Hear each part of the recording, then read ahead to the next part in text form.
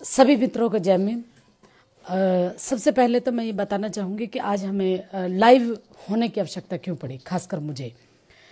Basically हम दलित बहुजन के लोगों को मैक्सिमम सोशल मीडिया का प्रयोग करने की ज़रूरत है और यही वजह है कि आज मैं भी आपके सामने रूबरू हूँ।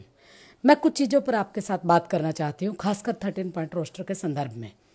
बहुत महत्वपूर्ण सवाल आज हमारे सामने जो राक्षस की तरह मुंह बाए खड़ा है वो है आज रोस्टर, जिसके माध्यम से हम सरकारी शिक्षण संस्थाओं में रिजर्वेशन पाते हैं।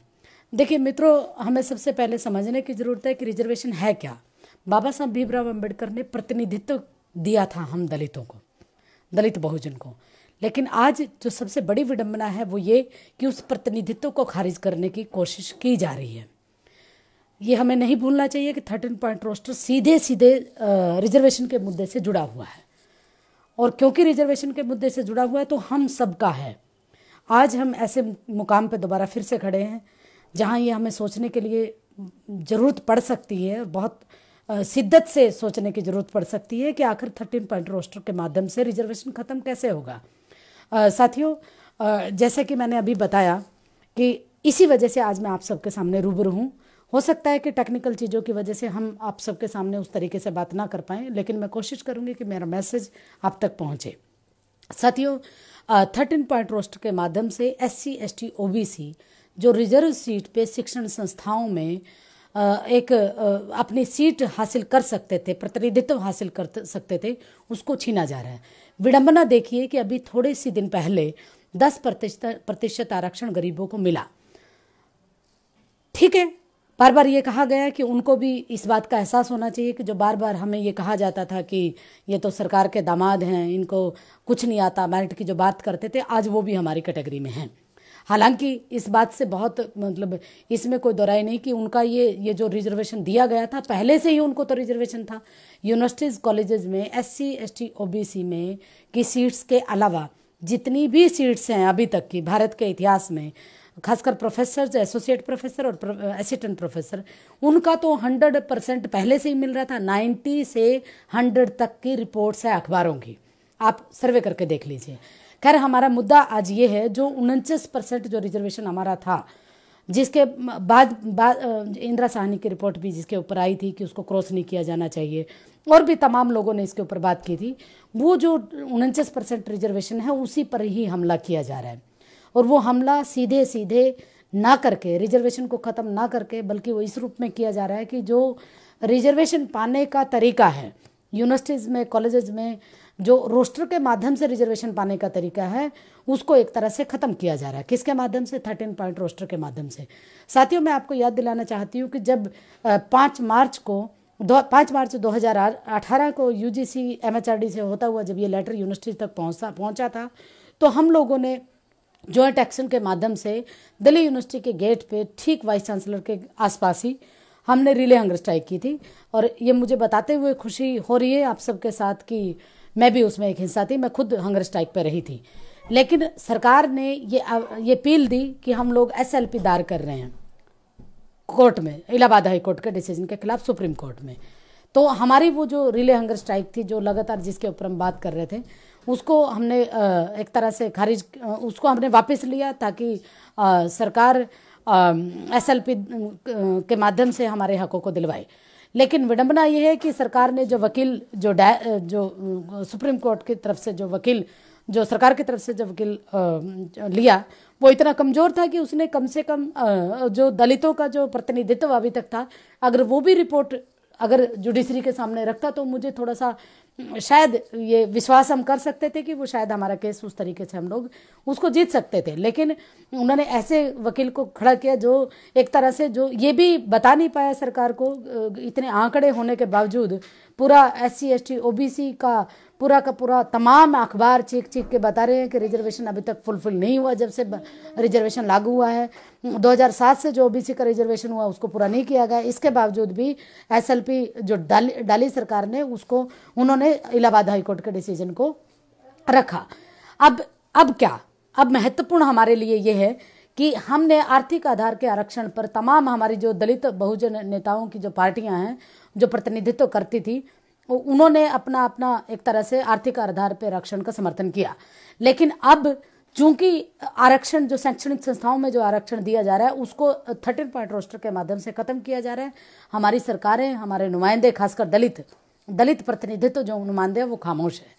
इसलिए हम सबको एकजुट होना पड़ेगा। अगर आप चाहते हैं कि हमारी आने वाली संतानें बाबा साहब भीमराव अंबेडकर के द्वारा दिए गए अधिकारों को, उनके अधिकारों को अपना सकें, उनके अधिकारों पर चल सकें, शिक्षण संस्थाओं में देखिए, मैं बता दूं आपको कि दलों को राजनीति में आने से कोई फर्क नहीं पड़ता, क्योंकि उनको पता है कि जब भी मतलब हमारा जो पुनः पैक्ट के ऊपर जो चर्चा थी उसमें बार बार ये कहा गया था कि डल सिस्टम होना चाहिए।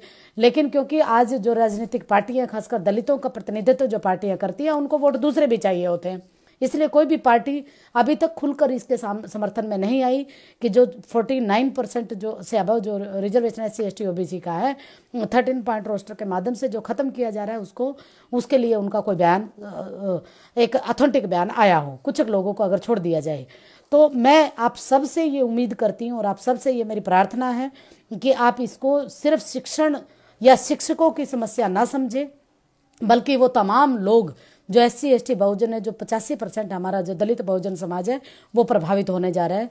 अगर हम इसके ऊपर अब चुप रहे तो आने वाली सरकारें इसको बदलने नहीं जा रही, भले ही 2019 में कोई भी सरकार आए, क्योंकि तमाम जितनी भी पार्टियां प्रतिनिधित्व करती, जितनी भी पार्टियां राजनीतिक दल हैं, वो सारे के सारे एक मानसिकता के तहत इसका समर्थन करने में लगे हुए हैं। जिन्होंने आर्थिक आधार पर आरक्षण का समर्थन किया वो अब SC ST OBC का 13 पॉइंट रोस्टर लागू होने के बाद खामोश है। इस खामोशी को हमें समझने की जरूरत है, उनकी मजबूरी है। इसलिए हमारे लिए महत्वपूर्ण ये बनता है कि हम अपने लोगों को, खासकर दलित बहुजन समाज जो सीधे रूप से इससे प्रभावित होगा, उनको आगे लेके आए। और वो अगर आगे आएगी तो हमें 2 अप्रैल की तरह सड़कों पर उतरने की ज़रूरत है। तमाम जो यूनिवर्सिटीज़ हैं उनके बहुत सारे स्टूडेंट यूनियन यूनिवर्सिटीज़ सभी के सभी समर्थन में हैं। और वो एक हमारा जो जॉइंट एक्शन फोरम फॉर जो अभी जो बनाया है, जिसके बैनर तले हम लोग मंडी हाउस से पार्लियामेंट तक मार्च करने वाले हैं 31 जनवरी को। मेरी तमाम संस्थाओं से, राजनीतिक दलों के प्रतिनिधियों से, बहुजन समाज के आंदोलन, बहुजन समाज के संगठनों से, सभी से मेरी ये अपील है कि इसको सिर्फ शैक्षणिक संस्था का मुद्दा ना माने और बल्कि उनसे जुड़ा हुआ मुद्दा है, इसको समाज में लेके जाने की जरूरत है। तमाम मेरे संगठनों से अपील है कि वो 31 जनवरी को मंडी हाउस में इकट्ठा हो और इस आंदोलन को न सिर्फ आंदोलन बनाए बल्कि करो या मरो की लड़ाई। ये देखिए, बाबा साहब भीमराव अंबेडकर ने कहा था कि मुझे पढ़े लिखे लोगों ने धोखा दिया है, और आज फिर एक बार फिर से सार्थक होने जा रहा है। तमाम इतिहास हमारे सामने गवाह है। याद कीजिए, द्रोणाचार्य ने अंगूठा एकलव्य का मांगा था, आज दोबारा फिर से वही द्रोणाचार्य रूपी ये जो सारा का सारा षड्यंत्र है, वो न सिर्फ अंगूठा मांग रहे हैं बल्कि आपकी गर्दन छीन के ले जा रहे हैं। उस गर्दन को अगर आप छीन के ले जाने देना चाहते हैं तो घर में रहिए, अपने इंतजार करिए फिर कि राजनीतिक दल आपके लिए कुछ करते हैं या नहीं। अगर आप चाहते हैं कि अंगूठा फिर से ना काटा जाए, अगर चाहते हैं कि आप अपनी गर्दन दूसरे के हाथ में ना दें, तो 31 को, और जब तक ये 13 पॉइंट रोस्टर वापस नहीं होता, ऑर्डिनेंस सरकार लेकर नहीं आती, बिल नहीं लेके आती, अमेंडमेंट नहीं लेके आती, तब तक इसको एक आंदोलन की तरह लड़िए। और इसमें सब में हम सब की साझा लड़ाई है, हम सबको साझा मिलकर लड़ना पड़ेगा, तब ये हमें एक तरह से इसके लिए पॉजिटिव कुछ बन सकता है। अन्यथा तो आप भी अपने ताकते रहिए अपने राजनीतिक दलों को, उनके प्रतिनिधियों की तरफ देखते रहिए। वो राजनीतिक दल या प्रतिनिधि चाहे कितने भी किसी भी तरह के संगठन के प्रतिनिधि हो, वो तब तक आपके बराबर में नहीं आकर लड़ेंगे जब तक आप खुद खड़े नहीं होंगे। मैं हरियाणा से आती हूँ, हरियाणा में कहावत है, जिसकी खाट के नीचे आग लगी होती है भागता तो वही है। इसलिए न सिर्फ हमारी खाट के नीचे आग लगी हुई है बल्कि आज तमाम हमारे अस्तित्व का, अस्मिता का सवाल है। मैं तमाम हमारे राजनीतिक दल के नुमाइंदों से भी, चाहे वह अपना दल की हो, चाहे बसपा की बहन सुप्रीमा मायावती जी हो, अखिलेश यादव जी हो, हार्दिक पटेल हो, जिग्नेश मेवानी हो, जितने भी हमारे तमाम उदित राज जी हों, माननीय सांसद, माननीय विधायक, तमाम राजनीतिक दलों के अध्यक्ष, मैं सबसे निवेदन करती हूँ कि बाबा साहब भीमराव अंबेडकर ने जो समता मूलक समाज की स्थापना के लिए हम सबको SC ST OBC को एक प्रतिनिधित्व दिया था, उसकी रक्षा करने के लिए, उस संविधान में दिए गए प्रावधान की रक्षा करने के लिए हम सब साझा मिलकर लड़ाई लड़ें और 31 के आंदोलन को सफल बनाएं। ये जो एक तरह से थोड़ी सी एक राहत के रूप में जो दिखावा, जो एक जुमला जो एक बार फिर से आज के अखबारों में हमें दिखाई दिया कि सरकार दोबारा से रिव्यू पिटीशन दायर करने वाली है। हम मानते हैं कि ये रिव्यू पिटीशन सिवाय एक जुमले के और कुछ नहीं है। इससे किसी भी तरह का कोई सुप्रीम कोर्ट का कोई डिसीजन बदलने वाला नहीं है। इलाहाबाद हाई कोर्ट के डिसीजन को उन्होंने एज इट इज रखा है। तो हमारा जो जिस तरीके का हमारा संघर्ष है वो एक तरह से कुंद होगा, बरगलाने का एक ये जुमला है। इसलिए साथियों, हम सब के लिए ये जीने मरने का प्रश्न है। और सबसे महत्वपूर्ण बात आखिर में मैं ये कहना चाहूँगी कि 2019 का चुनाव है और 2019 के चुनाव के से पहले अगर आप ये करवा ले जाते हैं तो भारत के संविधान की जीत होगी, बाबा साहब भीमराव अम्बेडकर के द्वारा दिए गए बलिदानों की जीत होगी।